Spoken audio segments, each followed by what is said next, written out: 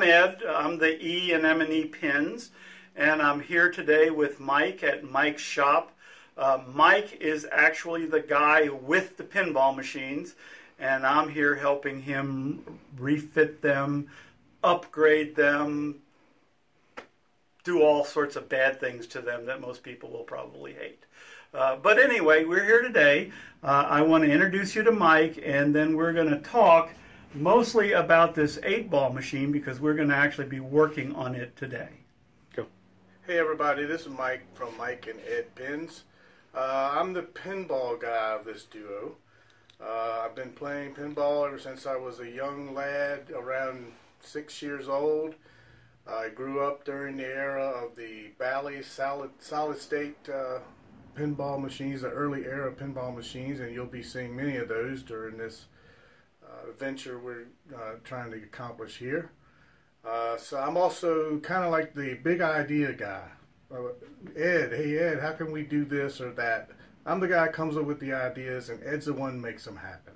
So some of the stuff we're going to do, as Ed said before, you purists out there are probably not going to like it, but you know, it's not about that. These machines they're collectible, but they're not, you know, pristine. So there's I don't feel like there's any trouble doing some of the things that we'll be doing to these machines. We'll be actually making them more reliable and better from just a player's point of view, so that you won't have to be working on your machines all the time. But anyway, that's for you to judge.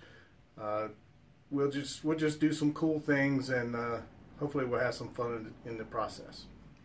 Thank you. So Mike, of all these pinball machines, which one is your favorite? My favorite one is actually not in the room, but of these machines, I would have to say my favorite is probably, I don't know, maybe this Captain Fantastic or this Star Trek machine over here. Mike, let's go ahead and show our audience what we're going to do today. This 8-ball machine is pretty much a classic machine that you have already replaced the playfield on, right? Yes, that's correct. Did you replace that back glass, or is that original? That's an original back glass. Yeah, Did not replace it. Beautiful. No reason to replace it. However, like all of these old machines, the lights are problematic because they burn out, sockets don't work, all of those issues. So what we're going to do today is the first step in replacing those lights with a strip of LEDs that look like this. Now these are programmable LEDs, which means they can be programmed to be any color, any brightness. We can make them flash or stand still or do anything we want, and they are controlled by this board. And sitting on this green background, this is going to be a little hard to see, but I designed and had this board manufactured. It uses an STM32 microprocessor. That's that little blue card in the middle there.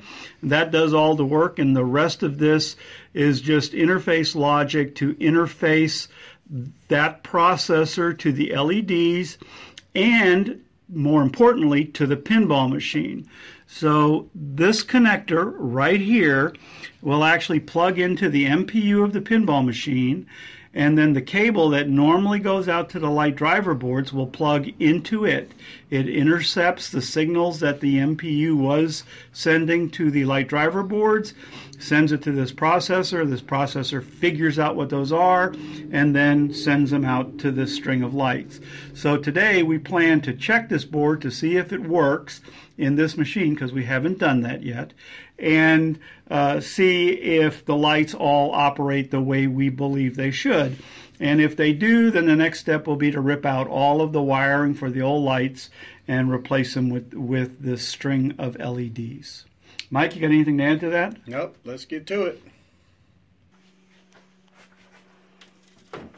So the first thing we're going to have to do with this pinball table is reinstall all of the boards and make sure that the table is otherwise working.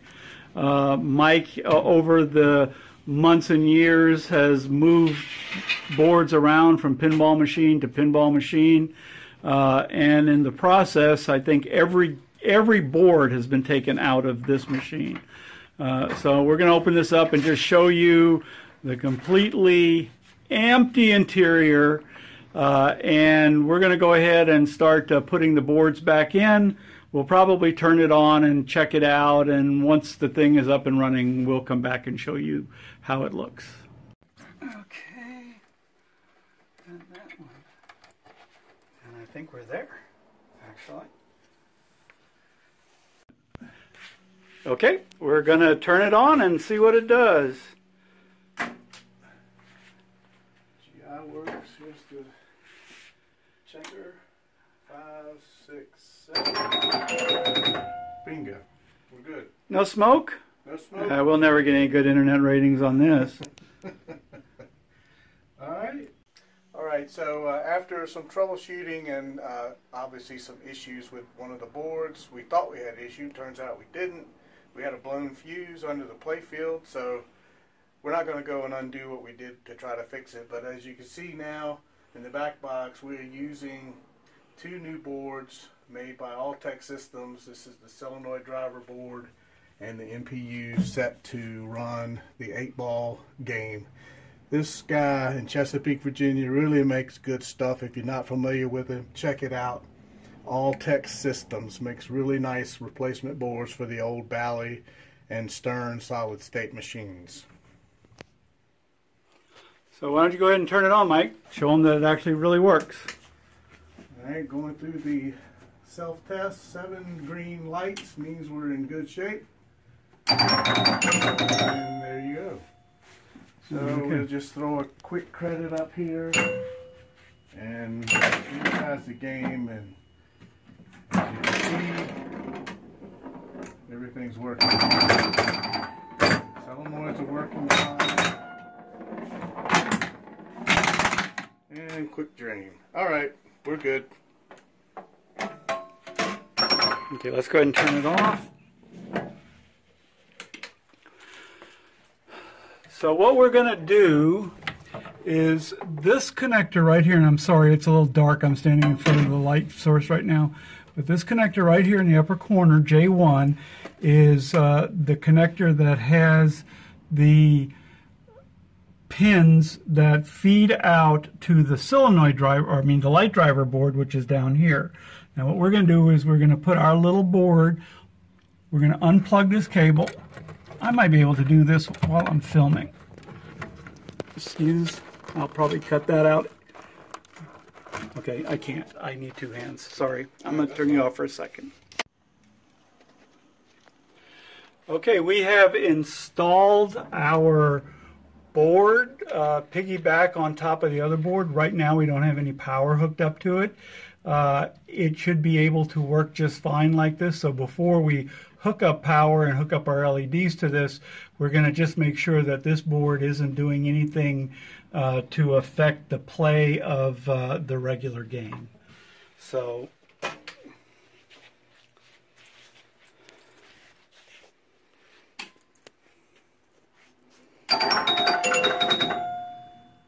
you can see all the lights are working. So the signal is passing from the MPU through the LED board and into the rest of the circuits that are powering the lights on the machine. So just to explain what we are about to do, we have hooked up this connector, which is going to do 2 things. It's going to bring power onto this board. Excuse the glob of hot glue there that's holding the pins on. This is a temporary setup just for this testing. But this is going to bring 5 volts onto this board to power the board. It's also going to take the signal down this cable and into this string of LEDs. And if you follow that string of LEDs all around, it'll eventually end up at the 5-volt power supply that is powering the entire strip. So at the end of all this installation, that power supply will be installed probably in the bottom box, and it'll provide power for this board. So Mike, go ahead and plug it in, and we'll watch the smoke curl up and see how it goes. We did turn off our light. Yeah, I guess fixed, light fixed.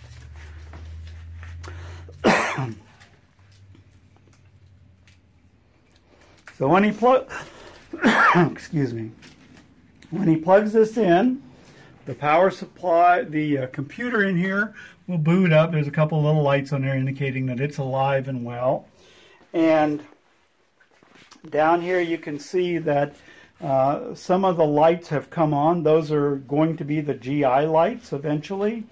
And the 3 flashing lights are just flashing to indicate where the start of the GI strings are. So all the rest of these lights that are off right now are lights that are driven by that board. So I'm going to turn it on and you guys will be able to see along with us whether that board actually works or not.